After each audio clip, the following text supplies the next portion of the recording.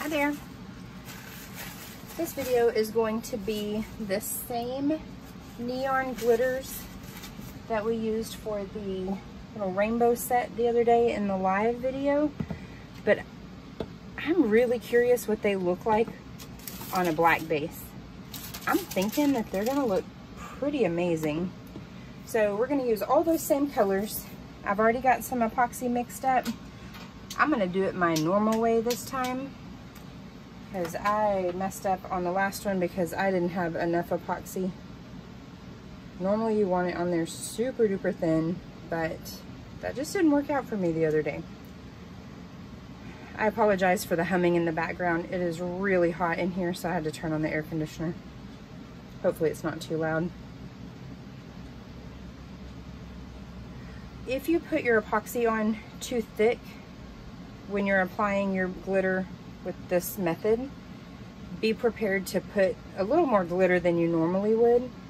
Otherwise you'll end up with those weird flat spots where the glitter literally just kind of settles into the epoxy.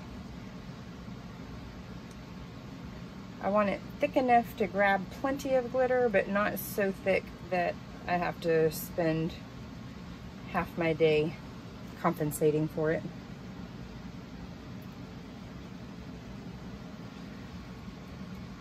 And a lot of people might be like, oh my gosh, that's so much epoxy.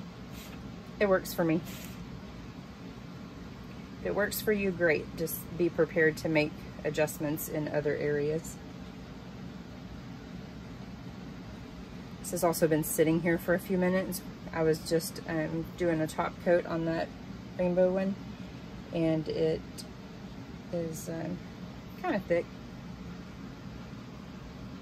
Not too crazy.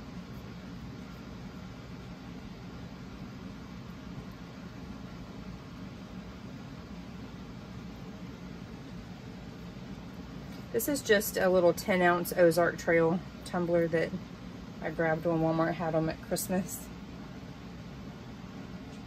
Caught a good sale, so I was able to stock up a little bit.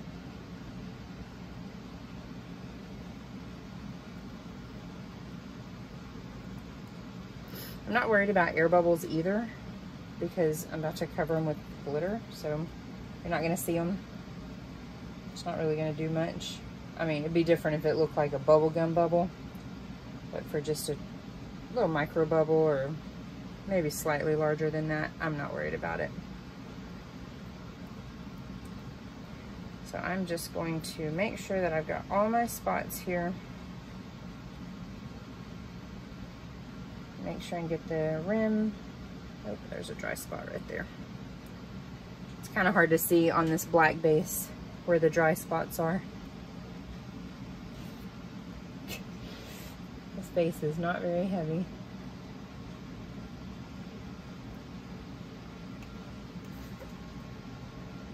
All right, so that is it for the base coat. So we're gonna let that level out for just a bit, and then we'll do the glitters.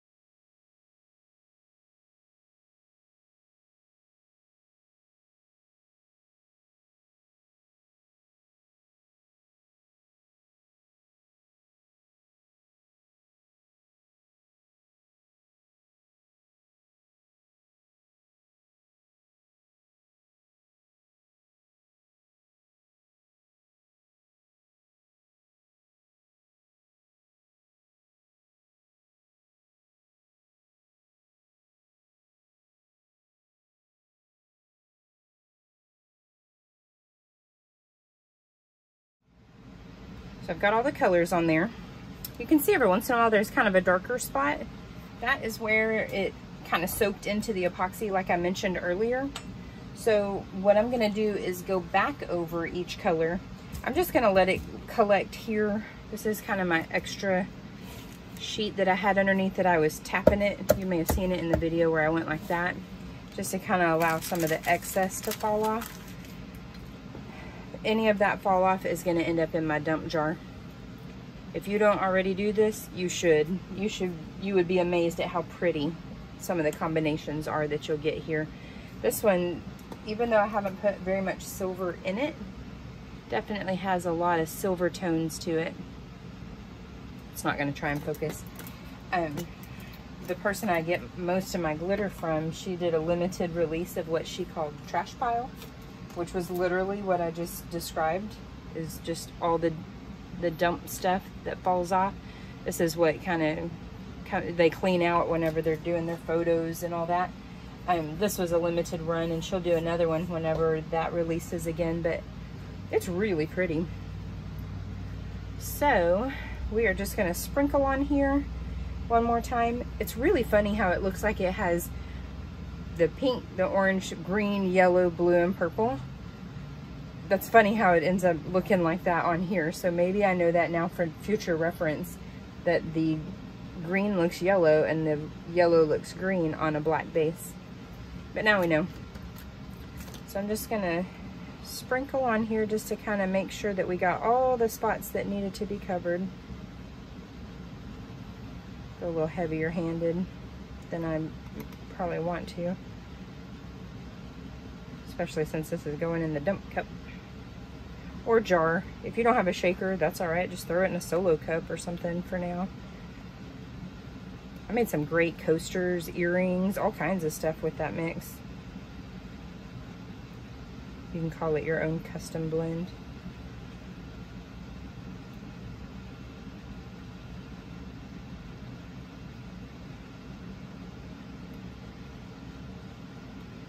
Just a couple more little spots I want to address.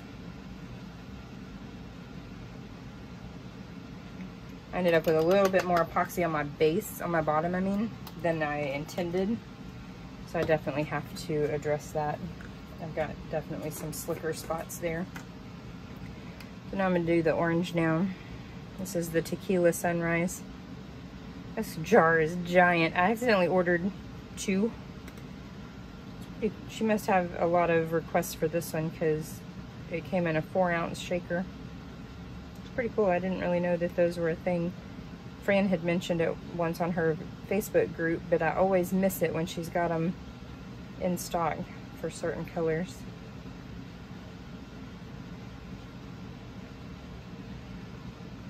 It was quite surprising. Kind of comical.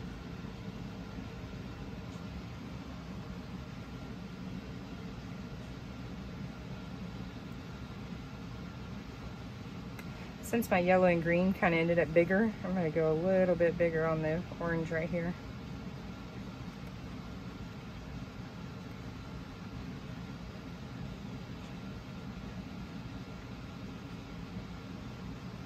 On one more little spot when it comes around.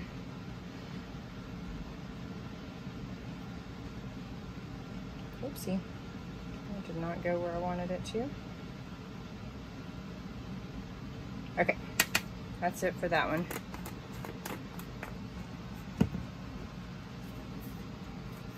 Maybe I'll go ahead and do, I'm afraid if I do a layer of the green now over the yellow, it'll actually look green. That'd be my luck.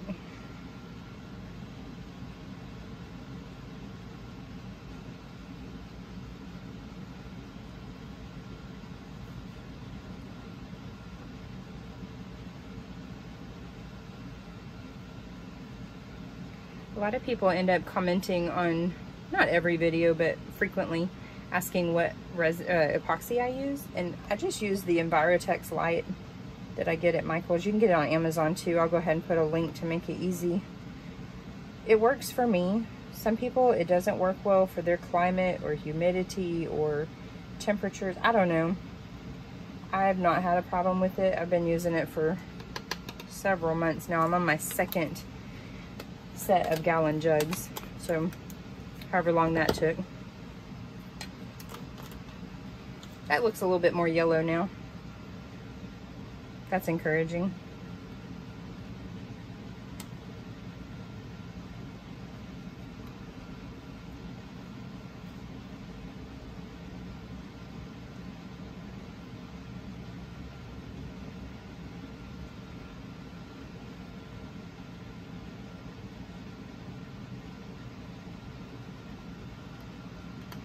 Looks a little bit more green.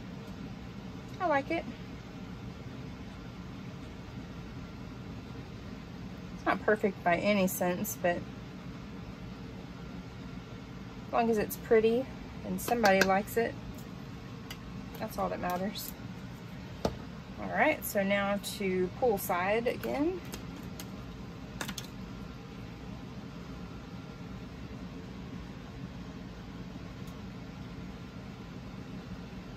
I'm gonna take this poolside down over the purple a little bit because I got a little high on that purple.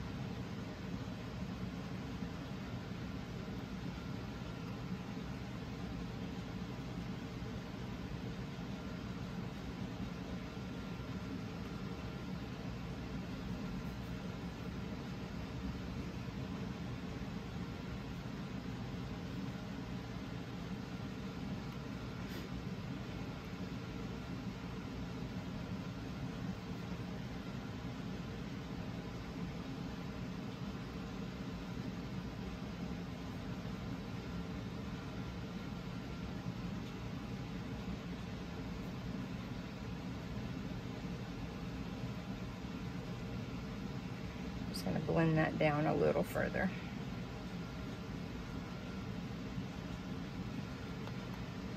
And before you attempt to epoxy after doing multiple colors, if you want them to stay where they're supposed to stay, I highly, highly encourage that you throw a clear coat on there after your epoxy cures.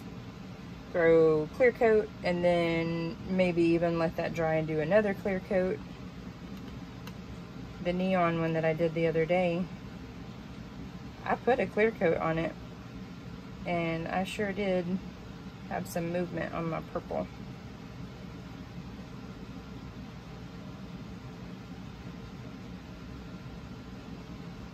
Okay, that's it for the blue.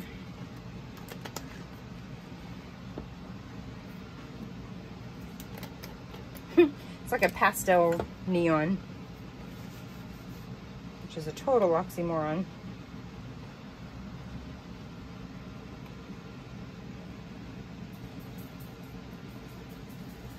You go heavier down here and lighter as I go up.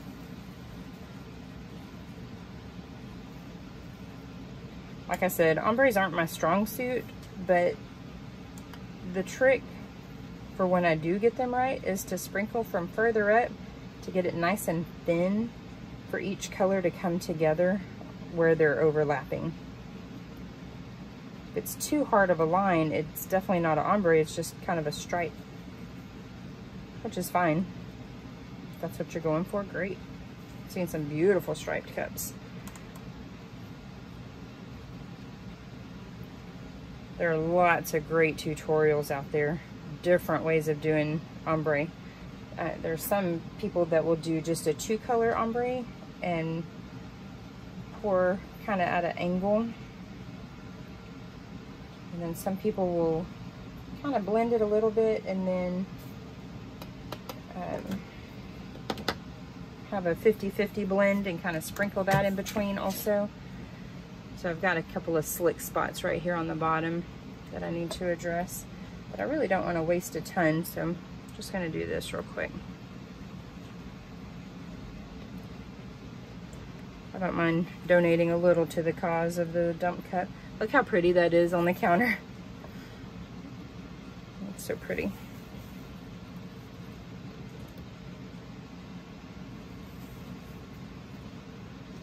Okay, that is it. I'm gonna let this rotate for just a little bit. I mean, theoretically with the epoxy method, you don't have to let it rotate.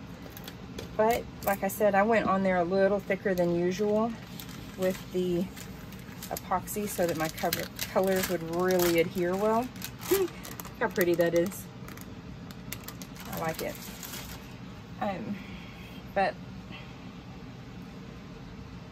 I'm gonna let it rotate for a little while, at least 2 hours, let it set up pretty good. And then I'll come turn it off or set my timer. And then, like I said, I'm going to clear coat the crazy levels of clear coat. And then I'll do my first layer of epoxy, probably tomorrow. I don't think it'll be cured enough to do it tonight. So that's it. Hope you learned a little bit of something of doing these neon colors on a black base. If you have any questions, don't hesitate to leave it in the comments. I'll do a picture of these colors at the end of this video. If you like my videos, please don't hesitate to subscribe and turn on your notifications, especially if you like a train wreck of me trying to do something when things don't go my way. I feel like that's a good majority of my videos, is things not turning out like I envisioned, but they turn out pretty. So yeah, that's it. Y'all have a good one. Stay safe out there.